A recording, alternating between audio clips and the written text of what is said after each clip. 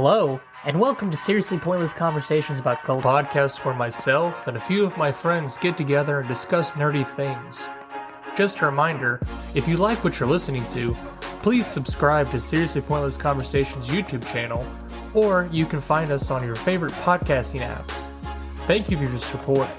Without you, none of this would be possible. Thanks for coming by. Now let's get into the episode. Hi, and welcome to Seriously Pointless Conversations about Culture, your seriously pointless podcast that covers all your wonderful geek and nerdy information that is probably from a decade ago. I'm your host, David, and today I'm joined by Kelly. Hello. And I am joined by James. How you guys doing today? Doing pretty good. It's a rainy, dreary, no good day today. Yeah, I don't know how the rest of you guys are feeling. It's that time of year again where it just the whole weather changes, and it's either you're having a nice lazy day or a really crappy day. It's like, am I actually sick today, or is it just colder than it was yesterday? That's exactly how I was feeling. And I got up this morning. The last couple of days I've gotten up, and I'm just like, man, I don't want to get out of bed. It's nice and warm in my bed. It's crappy outside. I'm just, That was exactly it this morning. Yes. It's like my motivation to do anything is just gone. That's how I was feeling today too, and I was like, man, but I have to do something today. But anyways, if you guys are feeling like we are and you're just sitting there listening to our podcast, that's a great way to spend it. Continue to do so. Exactly. We have at least one good way to spend a dreary, no good day. That's right. Sitting there, playing some video games, enjoying yourself, just being lazy. If you guys haven't heard Kelly before, this is her first time on the show today. She is joining us because she is a little bit more of an expert than I am. I could say expert. She played probably about a little bit more than I have recently. Today we're going to be covering World of Warcraft, which the vanilla version. Classic. Yes. Classic. Vanilla, or World of Warcraft Classic. We'll do that. And they're here because they've recently been playing the classic version, and I have been on hiatus for probably the last 5 years of my life. So they're here to provide some insights in the newer things. The game is calling you back, Dave. Yes, you're never going to get me. You're never going to get me to go. We need another DPS to have a 5-man we've group. been trying. No. We have a 4-man. No. We need the 5. I have things I need to do. It's like a heroin junkie that just is like, I can stop. I don't need it. You can stop anytime. Just play one night. That's what they say about Magic the Gathering too, and that never works out. We just did that last night. Exactly. See, you give it up for a little bit, and you get a little taste, and you'll come back. You'll be doing drafts again. We drafted last night, actually, too. We did. It never ends, man. So before we get into the topic today, guys, we're going to do something new we haven't tried before. We're going to go around and do a little update on what everybody's playing, just a kind of quick little short segment. And we want to hear from you guys as well after in the comment sections and any of the social media pages. Tell us what you guys are playing because we want to know, because this will give us topics to talk about, things that you're interested in. Let's start with Kelly. What are you into right now? Right now I've been playing a lot of WoW. Classic. That's been my big thing. But we've been kind of leveling as a group, so whenever the group can't get on, then there's not a whole lot we can do because you have to kind of stay as a group when you're going up like that. We will learn about that shortly from the script.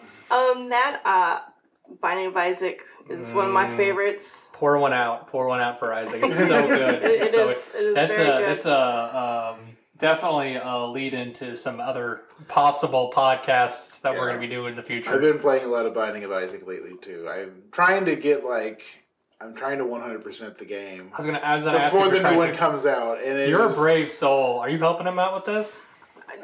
I'm chewing in the background. I've been playing the Forgotten this morning, trying to beat Ultra Greedier mode with the Forgotten, and oh my god! I did the Super Satan and Hush and all his other completion marks yesterday, and that wasn't so bad. But Greedier mode is just killing me today. He's I can't do it. He's just too impatient. Oh, whatever. She's calling you out hardcore. That is great. That sounds like something Jack would do. Maybe. We do that. A lot of, That's okay. That's what you need to do. That's how you know your couple strength is strong. That is true. No, what usually happens whenever we play with each other is we'll like do a seeded run against each other. Ooh, that's fun. I will blow way ahead of her and I'll be destroying the game and I'll get to the point where like I'm doing so good I'm going to show off and then I'll go and try and flex on. He hasn't won once. Yeah, because I'll go and try and flex on Hush or one of the super bosses and I'll die. And then she'll actually finish the game like an hour and a half after me. So she's the tortoise and you're the hare. Yes, okay. exactly. She always finishes, but you can't. So, okay, got it. I would have finished if I hadn't, done something stupid like. Oh well, it's not important. That's phenomenal, man. I didn't know it was going to turn into couples counseling on the show. That's good stuff. I love it. So further into that, we're going into what you guys do as a couple. So wow, guys, wow. So if you guys have never heard of World of Warcraft, it's affectionately considered called WoW. That's the acronym for it. World of Warcraft. Crawl out from under the rock you've been living under. I know. If you guys ever heard of WoW, I feel a little sad for you because it is. To be fair, during my time playing it, it was definitely my crack for a long time. It was the game for a long time. Oh yeah, and when I get down into some of the stats about like subscriptions and things like that they were into, they were a powerhouse, dude. Even now, there's still a huge market of the MMORPGs. And I feel like WoW Classic has really revitalized it for me. I don't find the retail version to be nearly as much fun. No, so we can get into that a little bit, but it definitely has. I definitely dropped off because of that stuff. It definitely we're going to get into some of those reactions a little bit, but I definitely kind of did the same thing. I dropped off because of some of the expansions and just the commercialization of it, and it just really bogged me down a little bit. But as opposed to starting on a downer, let's start on an upper. Let's start on an upper. So how did you guys actually get into WoW? Let's start with Kelly. Well, I got it through James. He's the one, when we were dating, he wanted me to try it out, and so I tried it out. As any good gamer should. Exactly.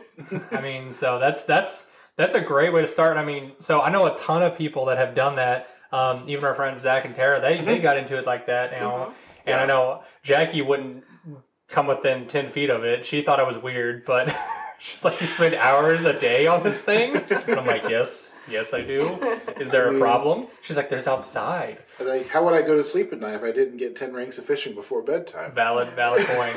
I have to put some sort of justification on my life. Well, we were looking into it because we were in a long-distance relationship, and it was an easy way to do something together. That is very true. Like in the evening for a couple of hours. Yeah, especially with the recruiter friend thing. You got like 300% experience or something ridiculous for a month. That's pretty cool, actually. It was you would level so fast that you had to abandon most of the quests you started. Like if I were doing it again, we should have just ground dungeons, but... That's okay. Anyway. But that's really interesting. So obviously you got her into it. I did. So when did you start playing? I've been trying to remember that. I know like our whole friend group kind of started at the same time. Yeah. I can't remember who got it first. I honestly don't remember either. I know, so kind of going off that a little bit, I know I started playing in college. I did too. Freshman years when I ever started playing, because I vividly remember skipping several classes because I had to do raids. And almost failed a couple of classes, so it was bad. Yeah, that was Jackie can tell you all about that. But I know, so I remember, I believe Cole, Tim, and I don't know if Chris Sire played it with us, but I know Cole and Tim definitely played it. Definitely did. I know you definitely did. I'm thinking, for some reason, I keep thinking that Cole got us into it. I want to think he did, because I remember going over to that apartment you guys had. Mm-hmm. Or that they had, rather. Yeah, they had.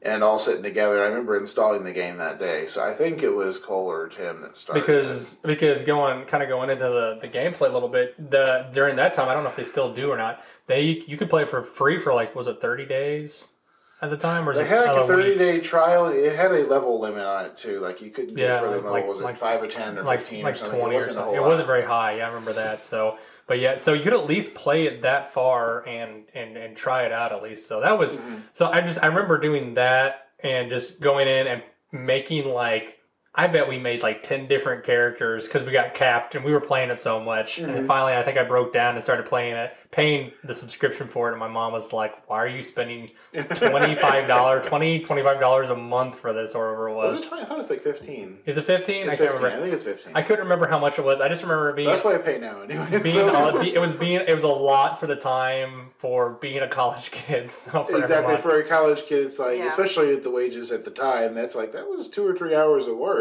Well, I mean, you guys remember like working in, whatever fast food joint it was. Exactly. And you're only making like $8, $7 an hour. Hey, that's before Uncle Sam takes his cut. I mean, yeah, I know. Yeah. Like $15 a month was like 3 hours of your life that you're putting into that. I know, and you're just like, and you're sitting there flipping burgers. You're like, I can play WoW this week. I can play WoW this week. Yes. You're just like flipping. You're like, this is great.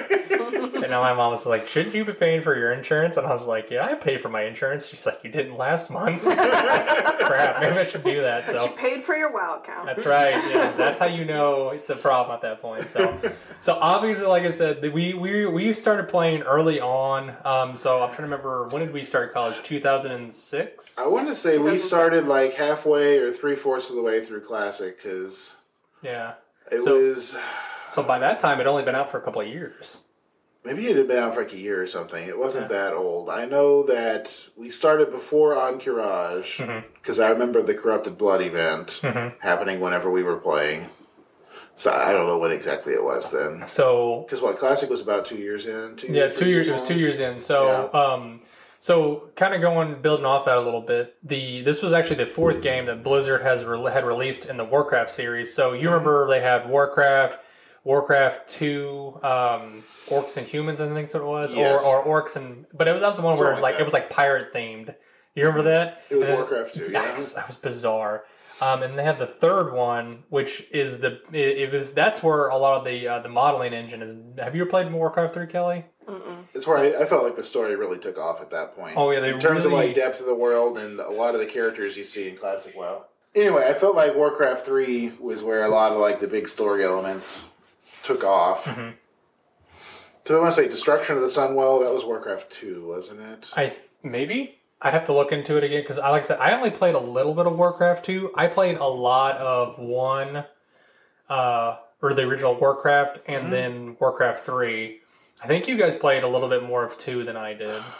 I know we played 3 a lot together. Yeah, we did. Because I remember we especially did the hero mode thing a bunch. Because that's where so that's like one of those things that they have in almost every game now, is they have, you build up your army with an RTS, but you have like a hero character, and you can play it, which that's actually kind of something they pulled. I think that a lot of things like, like MOBA's pulled. Yeah. So they have those hero characters now that you can play, and they have special skills and things like that. And you kind of have that, which is kind of where you get the... and I feel like that's how MOBAs got started. It was like a hero character only mode. I don't know the history of it, but I'm betting it was a... That's something we can get into. I'm betting it was a hack of the game. How do these games differ from the open world one? Like, what's... So it's basically... For those who don't know what you're talking about. It's an RTS is what it is. So it's... Sorry, guys. It's an RTS, which is a real-time strategy. So it's a lot different than the MMORPG, which, if you don't know what that means, it stands for Massive Multiplayer Online Role-Playing Game. And so instead of being an RTS, which is real-time strategy, where you're one person controlling many different units, you are actually one person controlling one character, and you interact with the world. So... It's definitely got that it's more of it's not a first-person view. It's got a third-person view on it. And you basically run around, you interact with the world to try and level up your character, and you have skills and all kinds of other things. We're going to get into it a little bit more, but that's why it differs. It's a huge departure from the original Warcraft series. So, which is why I think it made it so popular, honestly. Well, and that's one thing I like about the original Classic WoW is it has a feel like you're just another unit. Yeah. Like you have this like whole boot camp section in most of the starting zones. Yep. And it's like, hey, Orc, you're a new warrior or whatever. Go out and kill a dozen pigs. Have fun. You're like, what? Pigs? What do those pigs ever do to you? And it's like they're not. It's not like the more modern game style where they're like addressing you as a prophesied hero from day one. Yes. No, it's like, hey, you're a grunt and I'm far above you. You're part of the Horde or part of the Alliance. You know, it's just like, it's basic. I'm feeling too lazy to go pick the apples off that cactus. You should go do that for me. Yep, that's exactly. And afterwards, it's like, here's 3 copper coins. Don't spend it all in one place. That is exactly true. So the font. So, like I said, this whole idea came from Blizzard Entertainment. I don't know if anybody knows who they are, but you guys will probably know. They're actually owned by Activision now, but. It happens, you know. Big companies that make lots of money, they get bought up. It's kind of like with Bethesda recently. I'm not gonna lie, I'm upset about the Activision merger, but I think I'm not alone in that. I don't think anybody's alone. Nobody's completely happy with it. I'm just concerned because Blizzard's been the company that made consistently, 10 out of 10 games, and I'm worried that's not going to be the case anymore. I'm starting to see that a little bit with Diablo 3, which was kind of my bread and butter for a little bit too. Okay, I know that's not the topic of our video, but Diablo 3 for me was disappointing. I know a lot of people really loved it. I know it's by all accounts a solid game. Mm-hmm. But if you compare it to like Diablo 2, it's a different game. It didn't feel like a Diablo game. It's very much more emphasizing the MMO portions of stuff. So. It does. Which we can talk about Blizzard as a company later on a later date, but it is so, as opposed to kind of like backing up a little bit on that. That company that, obviously Blizzard, as opposed to what it is now, what it was then, was definitely it was still a large company, and it had quite a large amount of people helping develop this game. But in retrospect, you think about it, it took them. So I was reading up on this. It took them around 4 to 5 years just to develop the game. And on a team that big, that's a long time for a group of people. That it's still. I mean, they had at least 100. I think they had 100 people working for them. Maybe it was a huge team for the time, and I know the server infrastructure was incredibly expensive, and this was not the first MMO, but early on in the MMO cycle of things, and I know that they dramatically underestimated how much server they would need. No, absolutely. So, launch day was apparently. Absolutely. I wasn't around for the original launch day, but I'm totally. Neither was I. So I mean, I can only imagine how it was. So I did do launch day for Classic WoW. Yeah, we did do launch day for Classic. That was pretty bad too. But by all accounts, was much better than the original launch day. Ooh, that's I wouldn't have gotten into that at all. But we stood in line for hours for like a quest mob. Yeah, we formed a line. And once you got to the front, you formed a group, so you could all do the quests together. I'm getting flashbacks a little bit of other games, and I just negative. That is not something I would want to have got into. But it's anyways. That was.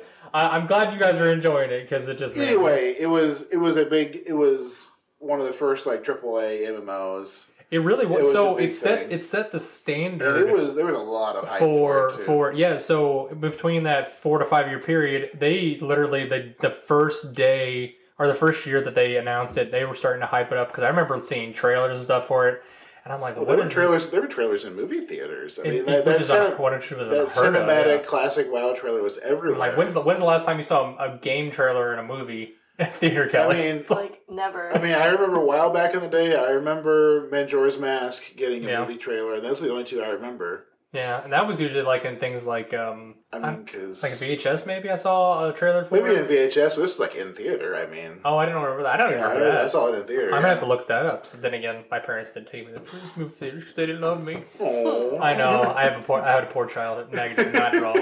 I had a very nice childhood. Don't let anybody tell you differently. So obviously, like I said, it took them, the 4 to 5 year period to try and get this game off the ground. But it also was that the fact they made their own engine, which is what they used from Warcraft 3, which is why we brought it up earlier, to build the architecture around this game.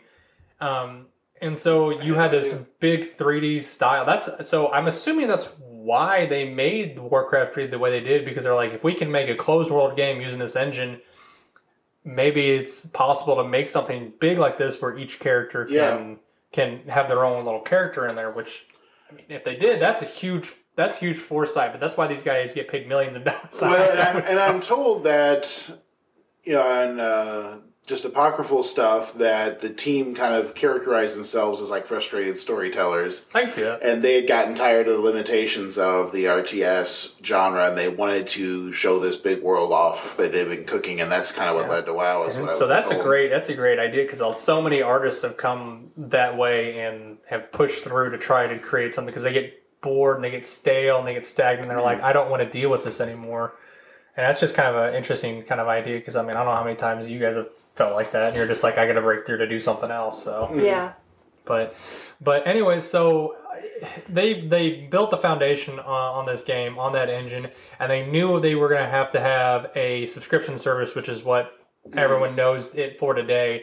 It's a continual revenue service that you pay monthly dues for, but it also provides added benefits as opposed to just buying a $60 game and never getting any updates for it, or maybe a few updates for a year and then they just stop. You have continuously, it allowed the developers to provide improvements throughout the entire life of the game, which they still even do for the main version, which every month, right? Yeah, and this was a very new concept for the time. Oh, yeah, a subscription service? I mean, this was in the day when you bought the game and it was yours forever. They might release a patch now and then. Yeah. But so, I mean, they didn't nickel and dime you on expansion packs. There wasn't season passes. There wasn't, pay an extra $2 to unlock, the Angel Wing skin or something. I mean, it was... Well, we can get into that a little bit later. It's kind of late to the dark times of WoW. But... the dark times, the dark ages, as it were. So, but like I said, so they really kind of wanted to focus on the subscription service because obviously as a company, they saw two different things here probably. They saw that, one, it's a steady stream of income if anybody even wants to. Yes. Mm-hmm. And two, it would provide them that steady stream of income to provide these monthly improvements and benefits for the player. Yeah. And so it was a trade-off, and it's a nice thing to have, which is kind of what a lot of these other subscription-based services like and media companies have done, like Amazon, Netflix, and things like that. They took some of these models, which they had already kind of started, which I don't know which one came first, but they've really run it full tilt now. Like everybody has subscription service this, subscription service that, I think... EverQuest and RuneScape both predated WoW, I think. And yes, they both had a subscription service. Yeah, but it was super minor. It was only it wasn't very much. I think it was less, but yeah, I think that's where they were building that model off. But you also had substantially fewer people on RuneScape and EverQuest. Was it EverQuest? EverQuest was a serious contender back in the day, and it kind of lost the war, but I know when it came out, it was as big as WoW was initially. Yeah, so... EverQuest was huge. So, kind of going on... I never played that one, but... So, kind of going off that, here's some stats, just to kind of think about how big it was initially. So, how just roughly, how many people do you think initially subscribed, Kelly? I'm just curious. By 2008, let's just say 2008. So 6 years after its inception. 6 years after it was out. Yeah. Several million. Way to keep it generic. I like it. That's plain and safe. That's good. I like it. So you're looking at roughly, they said it was roughly around 10 million subscribers worldwide. So you had around 2 million in Europe, obviously 2.5 in North America, and the biggest market, which is 5.5, is Asia. Yes. Yeah. Which... They still have a big market there. Oh, God, yeah. So they have a weird way they set up the subscription service over there. And I'm not going to get into that. I watched a video on it, a full 15-minute video. They had to explain, who takes 15 minutes to explain the subscription service in Asia? I've been told a lot of the Asian governments have very specific requirements about what can or can't be in the cost of the game. Don't get me started on the Chinese version of it. It's ridiculous. That's their biggest market now is the Chinese government, or the Chinese country of China. Sorry, I should probably say that. The Republic of China. Quit. Now we're gonna get into that. They can and will come after you. No, you don't say. This is the same government that personally called out the state of Missouri. Yes, that's right. 6 or 8 months ago. Don't come after me, Pooh Bear. Leave me alone. Anyways, if nobody got that joke, it's fine. Leave me alone. So it was so heavily invested in such a short amount of time that you've just seen sequel after sequel come out in the market. I mean, how many expansions have they had, James? Do you know? At least 5. 5 or 6, because because we played Wrath of the Lich King. Was that the first one? No. Was it Burning Crusade? Burning Crusade and Wrath of the Lich King. And I know the game was just ramping up and up exponentially up to that point. I know after that Cataclysm came out, which is where I stopped playing. So did I. And then there's the Panda one. There was the Panda one. Pandaria. I want to say there was at least 2 more after that. Yeah, I think there was a couple more. There was another one. Oh my god, that's awful. I cannot remember. It was like Legion or something like that. It was like a demon-themed one. Yeah, and there was the one that is current right now. Okay, so it goes, that's not right. I'm going to have them in order. Stupid Google. So when in doubt, folks, go to Wikipedia. I'm going to plug them for you. There you go. So I don't think Wikipedia needs us to plug them. No, I don't think so either. So in order, you have Burning Crusade, Wrath of the Lich King, Cataclysm, Mists of Pandaria. I'm gonna do that one. Warlords of Draenor, which I didn't even know that one came out. Legion, Battle for Azeroth, and then the newest one's going to be coming out here pretty soon. Shadowlands. Mm-hmm. I've seen trailers for that. I know, and so I guess I'm looking at this. Did they drop the level cap? I guess that was part of their big announcement. Was they are changing the level cap back down. They're compressing the experience now. So you're going to do a starting zone for whatever your race is. Mm-hmm. And then you're going to select an expansion pack, and you will play in that expansion pack up till like level 50, I think. And then you'll go to the new expansion pack area, the Shadowlands, and you'll do 50 to 60 to level cap there. God, that has got to be a super duper long grind if it's only 10 levels. They're really... Well, and so I know because previously their level cap had gone up by like 10 levels every expansion pack. Yeah, that's quite about what it was, yeah. It had gotten to where people wanting to break into the game had such a long grind through so much dead content that no one wanted to do it. Which I can understand a little bit, so... Well, but they are rewriting old characters back to the low levels, and it's really messing with people. Oh, mentioning snafus. Yeah. I can only imagine. A lot of the YouTubers who had early access to the Shadowlands expansion, something bizarre happened to their accounts, and a lot of their characters got reverted to like 4 patches ago. But just random patches. Like, it doesn't make... Like, there's that's a huge patch. Like, characters they've been playing... They got them fixed, thankfully, and I have no idea what happened. Like, I wouldn't think that's a monolithic does Blizzard even have this data? Like, why is it even there? It's the question. But anyway, that's Blizzard being Blizzard. No, not the point. Well, that's just such a huge company. But anyway, so like I was saying though, you can tell by just the series of content that we've talked about so far. That's the reason why they had such a huge amount of subscribers in just a short amount of time. So 6 years or 2002. No, it was 2004. We came out in 2004 into 2008. So 10 million people in 4 years is ridiculous. I think Wrath of the Lich King was peak WoW in terms of subscriber count. Absolutely, which we'll get into like the dipping numbers a little bit later. But obviously, there's a reason behind why that people flock to it so much. It was just the gameplay. There was nothing like this in terms of scope or replayability. I mean, you had EverQuest and it was such a huge world with so many different things to do in it. Mm-hmm. And I know we've mentioned this before, but this was still like in the pre-game guide series era of things, and so having such a big world with so much to explore, I mean, there was just... This is almost what you would call, I consider maybe the adolescent phase of the internet, maybe. Yeah.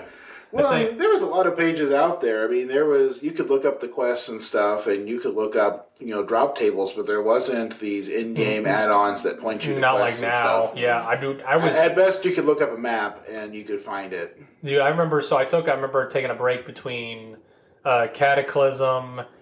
Was it Cataclysm and the last one? Yeah, between Wrath of the Lich King and Cataclysm, and I remember jumping... It was about a year I took a break off in there. And I remember jumping back in, and that's when people had really started like hitting in those mods. Oh yeah, now you can an add-on like Questy, which actually makes it much easier because I was overwhelmed. Like if you highlight a mob, it'll tell you if it drops one of your quest items. Like if you pull up your mini map, they're all marked. All the objectives. See, that is amazing. And so it's a different way to play the game. It's not the same as it was. It can tell you what party members have, how much each one has, and what quests they have. But no, the first time around when we played this, you would read that quest description, and it would say, travel to the far-off land of the hinterlands, and on the southern shore there will be a bottle of wine you need to pick up for me. And you're like, 1, where the hell is this place? And 2, it's a bottle of wine. Yeah. Which shore are you talking about? Because there's several. Yes. So there's a huge coastline here of about, let's say, walking total of 15 minutes. Like, you're going to spend 15 minutes trying to find this stupid bottle. Oh, and that's if someone else didn't pick it up before you got there. Because a lot of these items had 5, 10, 20-minute respawn time. The totem quests, I think it was the water one, right? Oh, yeah, the water totem quest. It's in the middle of nowhere. If it wasn't marked on the map, I don't know how I would have found it. Because you have to swim out to it. So anyone who's ever played played a shaman in Classic WoW will remember the water totem quest. Was my first character. I was a cow shaman. I was a moo shaman. Yes, and so the first part of the quest sends you to the 4 corners of the earth, getting water from different wells and stuff for some reason. And it's hard enough to figure out where all these things are. But the final leg of the quest tells you to go to the shore and the Hillsbrad foothills, I think it was. And it doesn't tell you, though, that the path does not go to this shore. Nope, it goes to a mountain. It is actually completely surrounded by mountains. And the only way to reach this hidden area is to swim along the coastline. Yes. Until you reach this little hidden alcove. It's not on the map. And if you go too far out, you'll drown in the deep water, but you are somehow supposed to know. Yeah, you're swimming on a shoreline that is just mountain, and you can't get out. And then there it is. It's just a danger to the troll, and the troll guy is, I guess, sitting around smoking joints or something. I mean, that's what they do. Yeah. They're basically hippies. So. And he's like, here. So that's how you know the developers were sadomasochists. You know, so they're just like, we're gonna definitely like make this. They do little things like, God. And I've been leveling up my priest this time, and it's just like night and day. It's like, oh, just go to the Undercity. That was easy. Yeah, this isn't any worse. Which is why I switched over to being a priest after about, of course, this was like 60 levels in of being a shaman. I was just like, I'm done. I'm so done. I love the versatility of the shaman. Yeah, I really like my shaman. Yeah, the hybrid class tax is real in Classic, though. So good. It's not as fun though. Well, I played Druid for a long time. I mean, in Classic, originally I played Warlock. Yeah. And for Wrath. I remember that, yeah. And in the Outlands expansion, that's where I did Druid. Mm-hmm. And I had a blast with Druid, but I know in the original Classic, there was only 1 or 2 viable trees for a lot of these classes. Not really. And for shamans in particular, like Kelly can tell you, even like 5-man dungeoning priest is a lot easier. It's so much easier.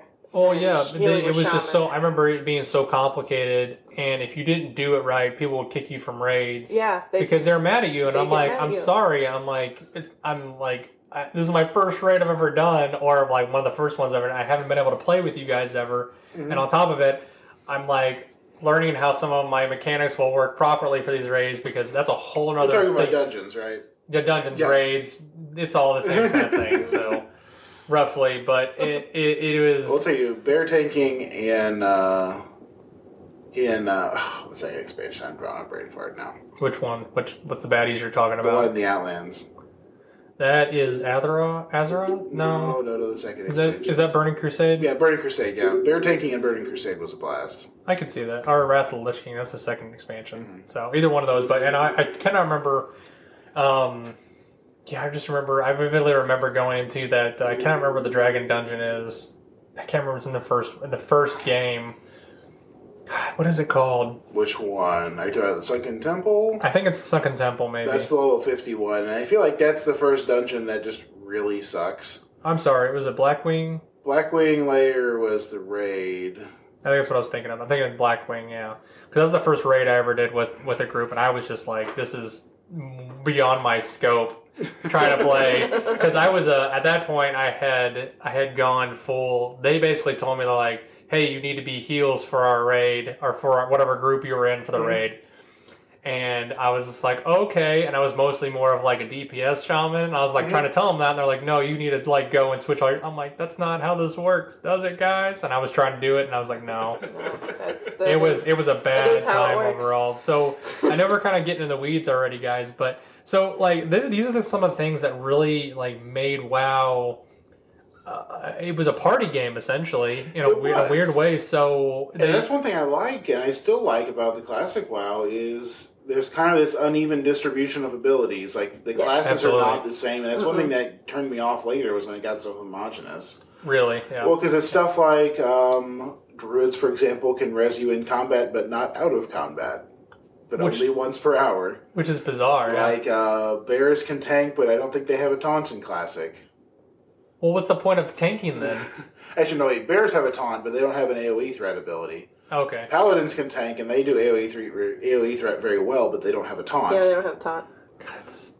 I don't know. Like, the Horde has shamans and totems, and the Alliance has easy mode paladins with their threat reducing. That's right, they do. That was my only Alliance character as a paladin. Boo Alliance. For the Horde! So I have a t-shirt upstairs. You've probably seen me wear it. That was the shirt I wore every single time I'd go over to like Tim or Cole's to play WoW. And they're like, do you ever watch that thing? And I'm like, maybe. Like, you don't know. Yes. I was like, I'm also in college. I don't know how to wash clothes.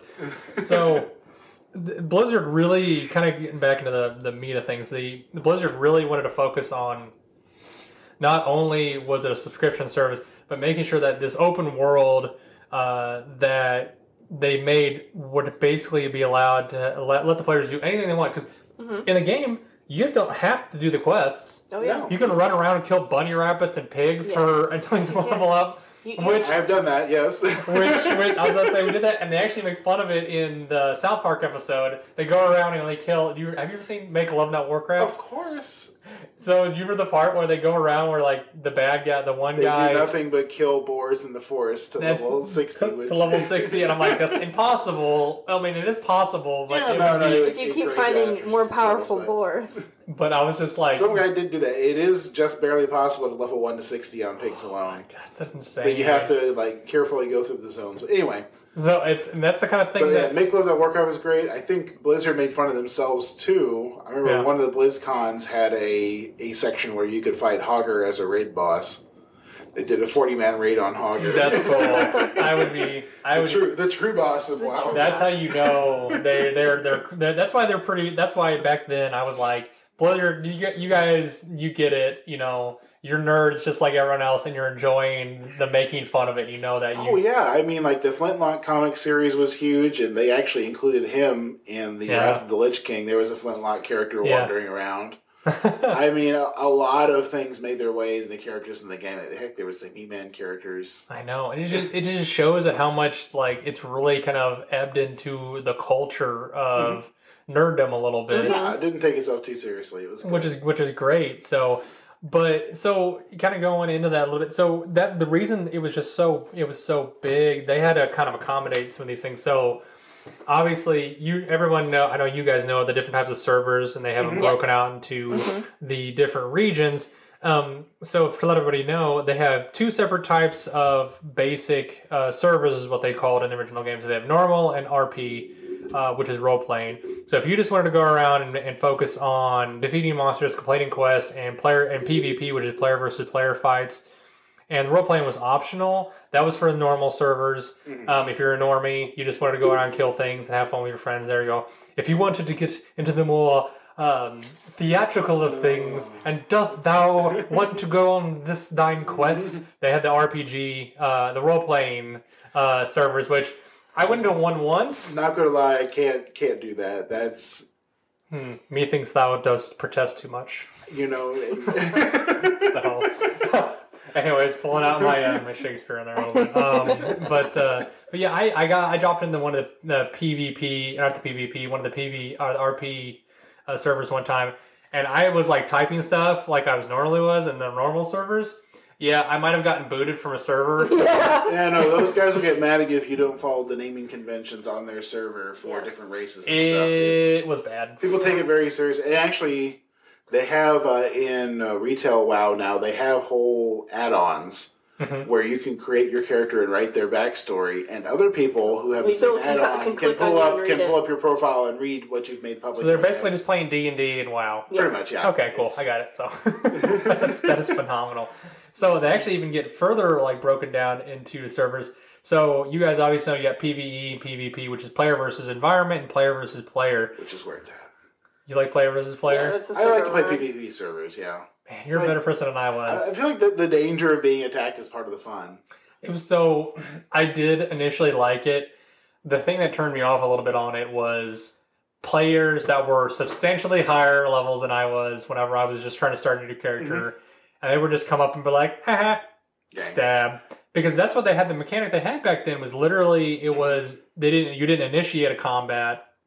Which, do they do that still? Yeah. You have to initiate combat, basically say, hey, you want a battle, basically? No, that's only PvE servers. Oh, okay. In PvP servers, you can just kill anyone wherever you want. No, that's what I thought. As long as you're in a contested zone. As long as you're in a contested zone. If you're in a Horde zone, for example, Alliance characters can't attack you. But Horde members can attack the Alliance. But you can attack them. But once you attack them, they can fight back. Yes. Okay. You'll set your PvP flag for that. So if you're like a level 20 guy, and you see like a level 70 Alliance guy run by, just like stand to the side. Just let them go. He's go just behind a tree. Well, so now here's something I used to do.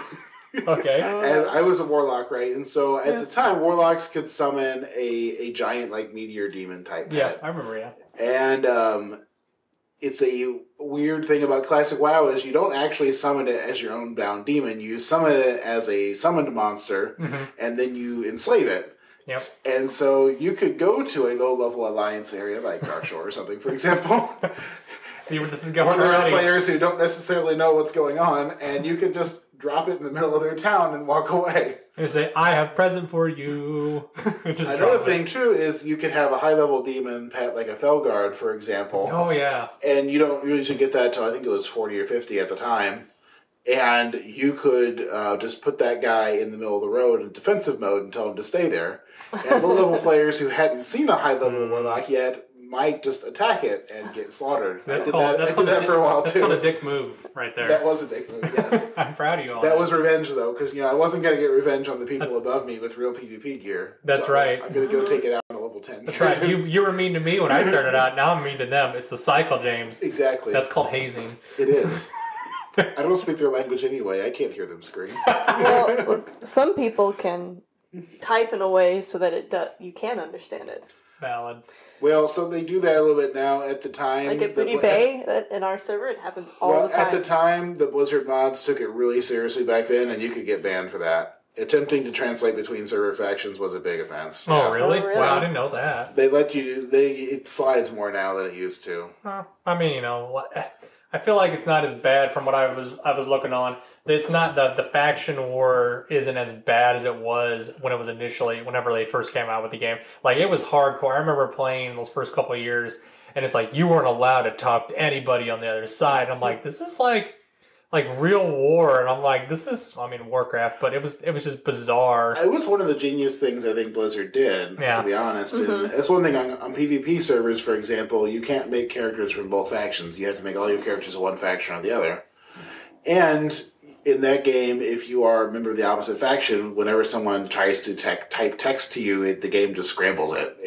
That's kind of cool. You literally cannot talk to members of the opposite faction in any way. You can't send mail to them. You can't speak with them. The only way you can communicate is to kill each other. And so it really created this big, culture of, being part of the Horde, being part of the Alliance, and even to this day, you can have old grogdards like us walking around Walmart, and if you walked into Walmart and just screamed for the Horde at the top of your lungs, there's gonna be at least 15 people that would scream back. Exactly.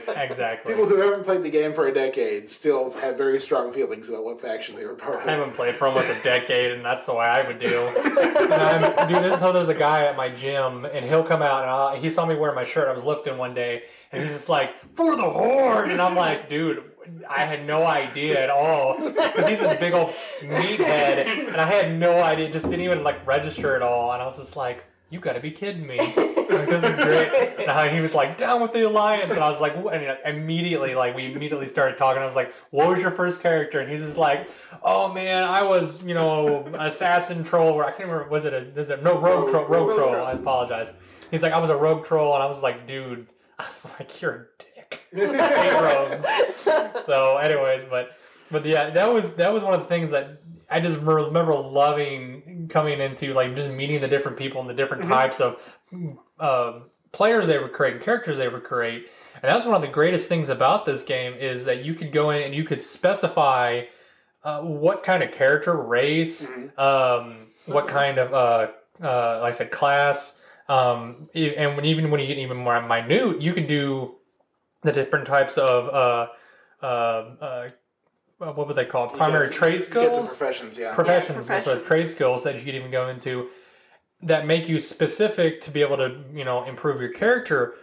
And I don't even know, did they have trade skills when they first initially started? Yes, that was on launch. Okay, I couldn't remember if it was on launch or something, but I know they've added subsequent They've added a couple trade more skills. Trade skills. I think jewel crafting and scribing, and there's an archaeology skill everyone gets now. And which I haven't even heard of. I haven't even tried it, no. Which those are amazing, but the jewel crafting and scribing I think was added in Cataclysm, so that. So like, how many? I'll put it this like let's just go round robin. Kelly, how many characters have you made? I've made 3. You've made 3. So what have you made? I've made the Moon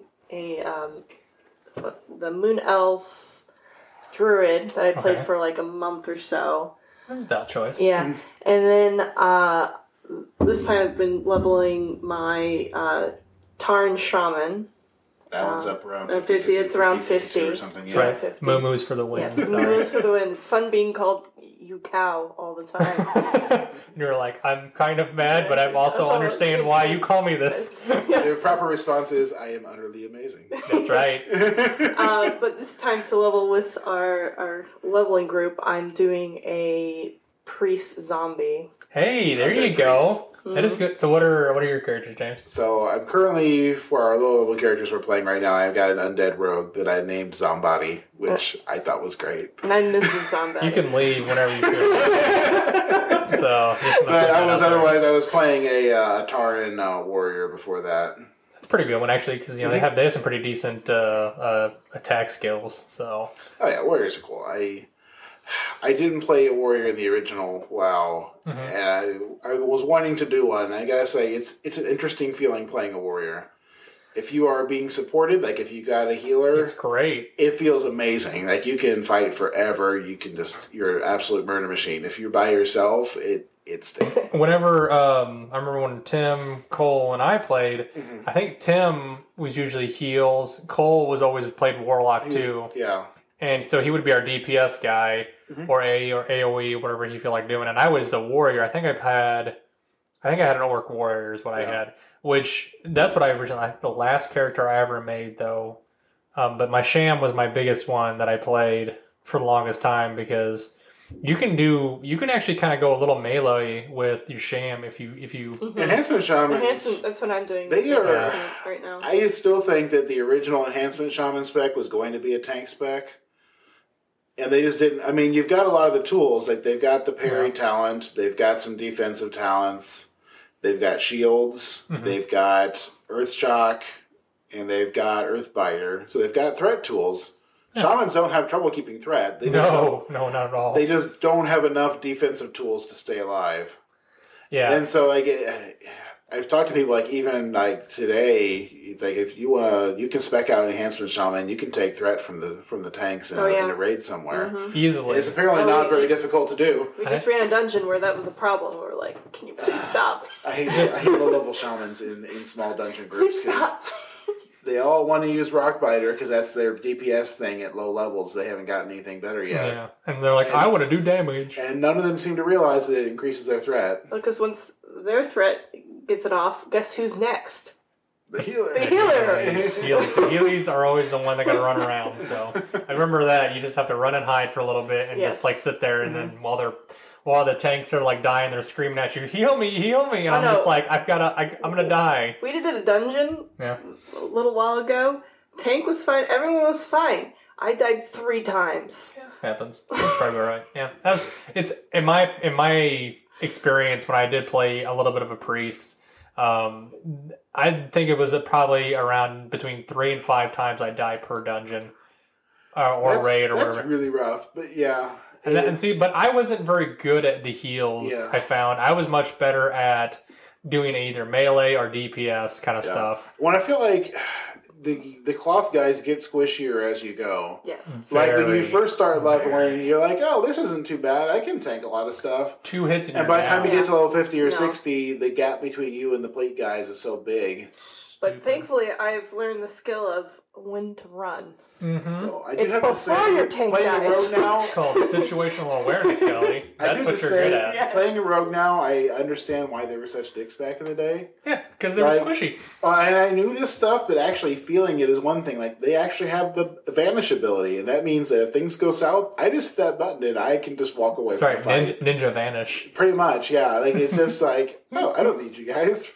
Oh my goodness! So that's like I said. If you guys haven't figured out yet, like they said, this is why it's just one of those amazing. This is just the amount of gameplay and replayability that is in this. That's why WoW's lived on for so long as it has. But there's a little couple of the things that they added in there that really weren't. They were kind of niceties. Obviously, like I said, this is a very group centric game. You can play by yourself.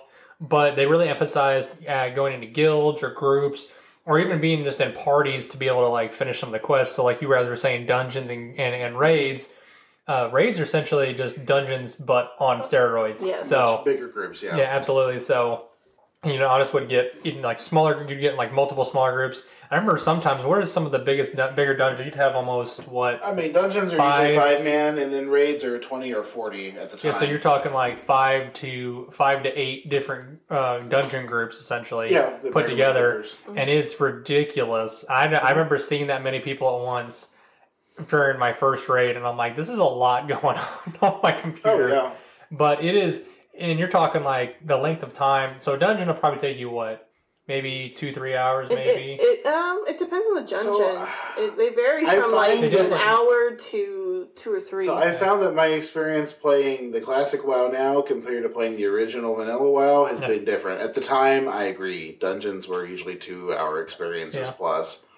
I think people nowadays are more gamerly than they were before. Even if they haven't played WoW before, they understand what they're supposed to be doing. The mechanics a little bit more. And so, like, we were busting through Wailing Caverns in like 35... That's not bad at all. Like 45 minutes, yeah, maybe.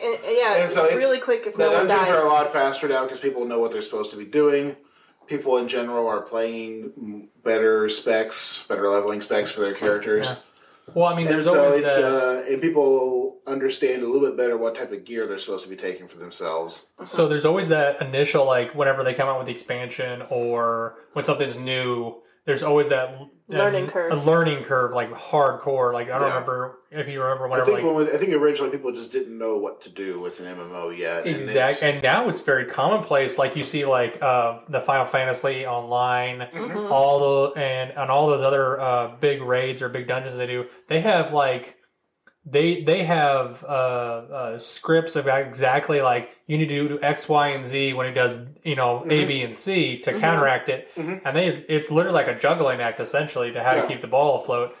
And you don't know that initially whenever you're first going into these raids or dungeons, and it's especially like going into these raids. Each group has a specific like task that they have to do to try to give and take because you have to either pull in or pull back. And it's a lot like basically having, war going against the thing and basically making sure that you can keep everybody alive as long as possible.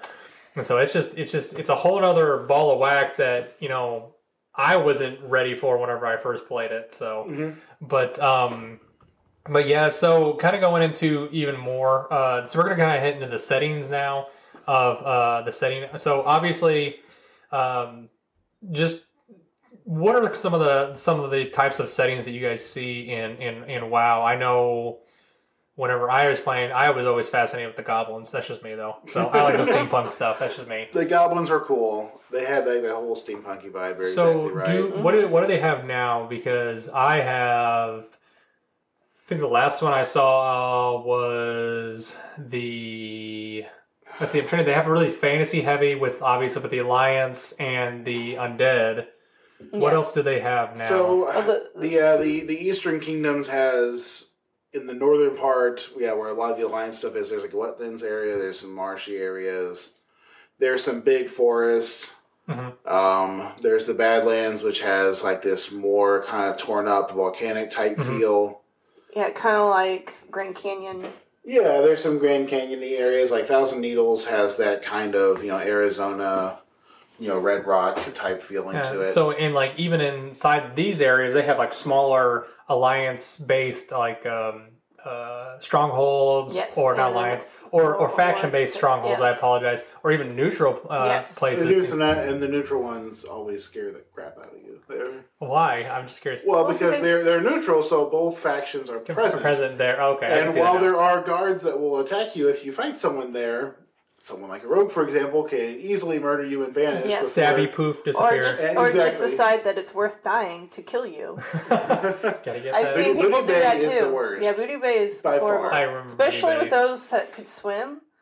And by the way, something which I learned this year, which I did not know beforehand. Do you know that on Booty Bay there is one night when the guards go to sleep and don't wake up? No, they get drunk. On New Year's night, the guards will all become drunk in Booty Bay. That is awesome. And will not fight back. So you can just murder them, or you can murder each other. And so going off, I learned that the hard way. That's something that was really interesting. So whenever I first started playing, the changing of the seasons of the year, they would add those. They do little special events. Yes. Oh yeah. I love that stuff, dude. And it was all time stuff. They always have something new every year. Yes, and it's always a lot of fun. Halloween is great. I love Halloween. The Halloween event, I think, is my favorite one. And the Christmas event. Is that the one? Isn't that the one? The Halloween one is where you have to, the raid or the dungeon is you have to fight. There's a headless horseman or somebody. Who is it? Yeah, it's like a jack-o'-lantern. It's like headless horseman. Yeah, and he's been in different places. I remember Scarlet Monastery Graveyard. I think was the one. They do move him around, but I remember playing that one. He drops some interesting loot, and it's just fun. Yeah, that's what I said. It's an excuse for you guys to get together and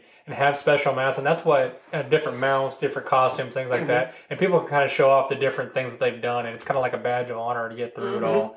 So that's another thing that really kind of set it apart, because you didn't have that in like Eve or EverQuest. Really, you didn't have the change into the season. RuneScape did, but I don't know if EverQuest did or not. I don't think. And I say Eve online, but that's a freaking Starship game.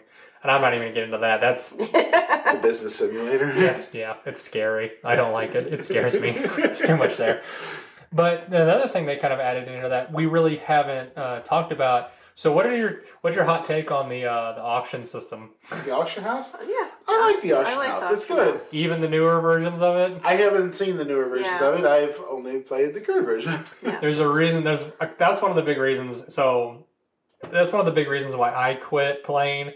Whenever they started going to basically saying real world currency kind of translated into the auction house. So you can like buy gold? It was for a little bit there. You could buy gold to pay for items, or you could even like purchase items on WoW. It was a short period that they did this. I didn't see that. I know the current retail has like you can buy some skins and mounts and stuff. There's a huge amount of backlash on it. So basically, you could literally, instead of like, you gain gold and throughout the game doing various things, they had it set up to you could literally set up a credit card on your account. The credit card you have for your subscription service, they would just bill it. Really? To buy items. You could literally say, instead of paying the gold, I'll pay you actually in world game. That's like just play to win. Go well. Yeah. Sure. It only lasted like 6 months. Oh, good. I remember it. I know Diablo 3 tried to come out with a real world money auction house, and that was a disaster. And so that was their second attempt at it. They were trying to I know there were a lot of like illegal groups where people were advertising that to sell you gold outside the game. They'll do that. So that's what they do now, because it's not illegal to be gold mining, because they literally make characters like players in Asia. That's literally what they do. They have botting is against terms of service, but gold farming is not. Yeah, so they will literally just spend hours upon hours to gold farm, and then they'll sell it all. Or in Venezuela is another selling the gold country is illegal. Yeah, you get it from a lot. Absolutely, too. Yeah. Well, and I know they've tried several things to try and combat this gold market. Mm-hmm. And yeah, that was an attempt, I guess, was just to make it legally available, and people won't buy from the shady websites anymore. Yeah, but I just don't think it worked out for them, honestly. No, I think that would ruin the game, because Yeah, it was half the game is just farming enough stuff to get enough gold. And that's something which other games have tried different things. Like RuneScape, for example, has a thing where you can purchase a bond with real world money, and it gives you an in-game item that renews your subscription. And so it's kind of like buying gold, but you're not buying it directly. Which they kind of have that in WoW. It's like a token. Do they have that now too? It's a token, but it's more of like, I think it's more of a subscription based type thing. Yeah. Or doing that instead, as opposed to giving you gold and things like that. I don't know. They give you a subscription token, and then you can sell that on the auction house. Which I think you can do that, but it's they're so that's a little better because like the market gets to determine the value, but it's still it's not great. It's definitely not great, but you know what? The best thing they can do is just try and tinker with the system and see if it ends up working or not. But. Please, for the love of God, don't ever go back to real world money. No, it would just be bizarre. So it's no good. So I know we've kind of covered a lot of information. I'm going to try and speed through this a little bit. The plot, so we can get out of here. So just let me think about the way to put this. Kelly, what do you think the plot of WoW is? Do you even know the plot of WoW? The plot of WoW, like the original games, or the classic WoW. What is the base story of WoW? I just want to know. Oh, it's because I sure as hell didn't know it. So it involves like the orcs from another dimension that are magically altered somehow to be not like orcs but intelligent, and they were formerly enslaved by the humans, I believe.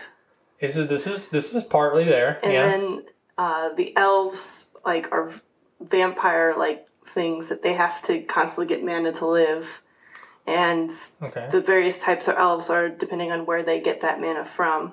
Okay, so that has nothing to do with the plot, but that on this end at least. So I say really good for someone who didn't play the games or the expansion packs. That's not bad. Yeah, it's still not bad at all compared to some people. I mean, Classic WoW is just about the fight between the Alliance and the Horde. It's the aftermath of the previous games where they set up the whole thing with the Sunwell, the Sundering of the Sunwell. The orcs have escaped enslavement. There's this remnant faction of trolls that have joined up. And then the Tarns. The humans are still reeling from the loss of their king and from Arthas betraying them and becoming the new Lich King and running off to the northern area.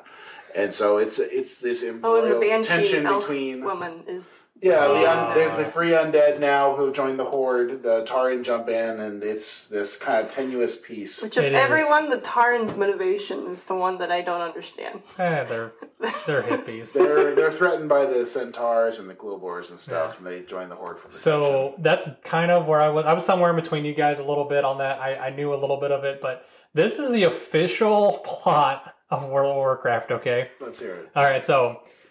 Intent on setting it in Duradar, Thrall's Horde expanded its ranks by inviting the undead Forsaken to join orcs, Tauren, and trolls. Meanwhile, dwarves, gnomes, and the ancient night elves pledged their loyalties to the Alliance, guided by the human kingdom of Stormwind. After Stormwind's king, Varian Wyron, mysteriously disappeared, High Lord Bolivar Fordragon served as regent, but his service was affected by the mind control of the black dragon Onyxia, who ruled in disguise as a human noblewoman.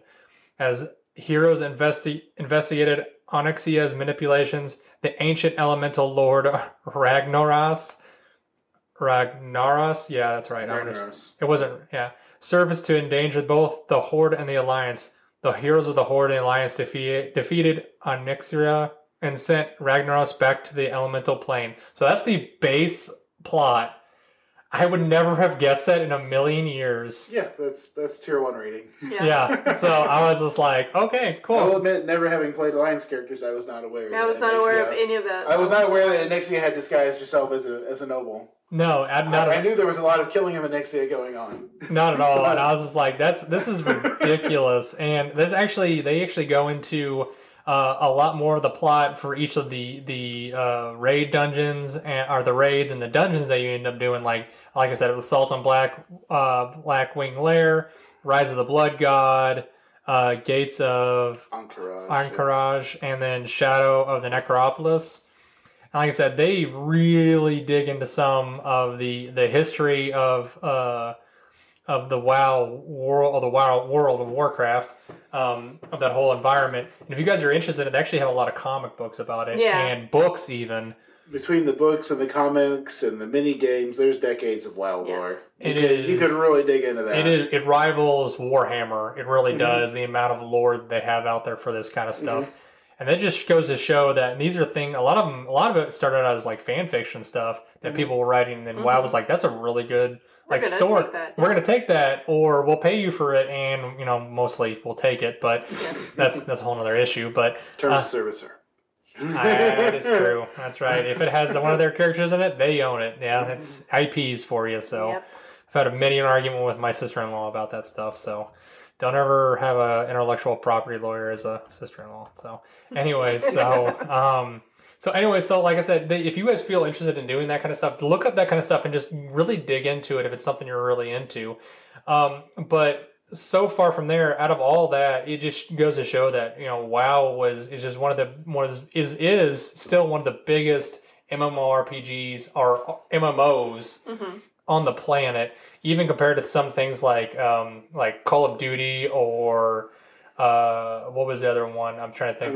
It's endured in a way that other MMOs haven't. You can almost call. There's been lots of great games that have come and gone, but there's a very short list of MMOs that are still kicking after. And there's a lot of franchises that have tried to do the same thing, like the Skyrim series. They came out with their own thing. Maybe lasted like 3-4 years, maybe. Yeah, the Skyrim MMO wasn't as good. No, but they tried. They had a few games that set the lore up for the world, and then they tried doing an open world. And so just for like just for an idea of like how well they did. So between by 2006 they sold approximately 1.4 million copies of the base game. And that's like $68 million, and it was the third best selling computer game for between 2000 and 2006. We've already talked about the subscriptions, but the one thing they do talk about though is after probably around, they said around like 2015, the subscriptions started to dip a little bit. They dipped around about 7.1 million, which is still ridiculous.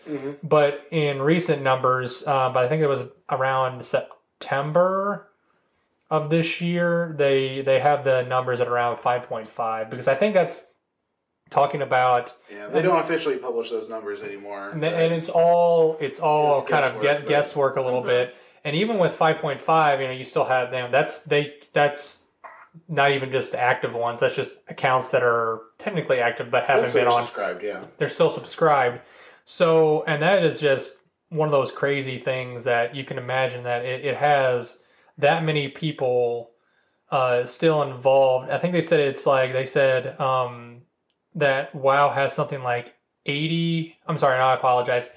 In right now, they hold around probably 50% of the MMORPG market. That's incredible. That is out of all the people that are playing online. That is kind of ridiculous. And I know we were talking about with the China thing a little bit. Just guess how much of their if China were to leave the market, guess roughly how many? 60%. 60%. Probably about. It was more like it's like 40% of their subscribers would just be gone. Wow. That just shows that like once trying to open their market or the market up to them, that was kind of ridiculous to just kind of see the sheer amount of enthusiasm they had for WoW. I know it's probably heavily regulated and things like that, but it's really interesting. So, and even so, they have even really tried to do all kinds of things with WoW since its inception, between the expansions and things like that. They actually came out with tournaments for World of Warcraft. I had no idea they came out with tournaments. Have you ever seen this kind of thing, James? I know Arena was a big thing for a long time. So it's probably more of a PvP Arena thing. what you're talking about, yeah. Arena was 5v5 PvP matches, and they had a ranked system. It came out, I think, in Wrath, I want to say. But I know they did some Arena tournaments. And it birthed the Twinks. Twinks were before Arenas, but Battlegrounds birthed the Twinks. Kids, we're not going to describe that on this channel. If you want to look that up for yourself, go right ahead. Just make sure you have a parental filter on. So Twinks, definitely another meaning in there as well. Well, that is true. There is. So we're going to leave that alone. So just make sure mom and dad aren't watching. So anyways, overall, what are your guys' kind of to sum up the breadth and scope of this just massive series that we have just gingerly dipped our toe into. Yes. What are your overall feelings, Kelly, of the whole series? The whole series, I like it. It's a lot of fun. You start like, oh, I'm just going to do one thing, and then 2 hours later, you've found 5 other things that you're juggling and doing, and grocery list. You meet so many interesting people, like even in their persona. Like one of my favorite moments was that I don't even remember what quest we were doing, but I was struggling to beat a couple of things, and so was an alliance person, and we're like, let's just work together.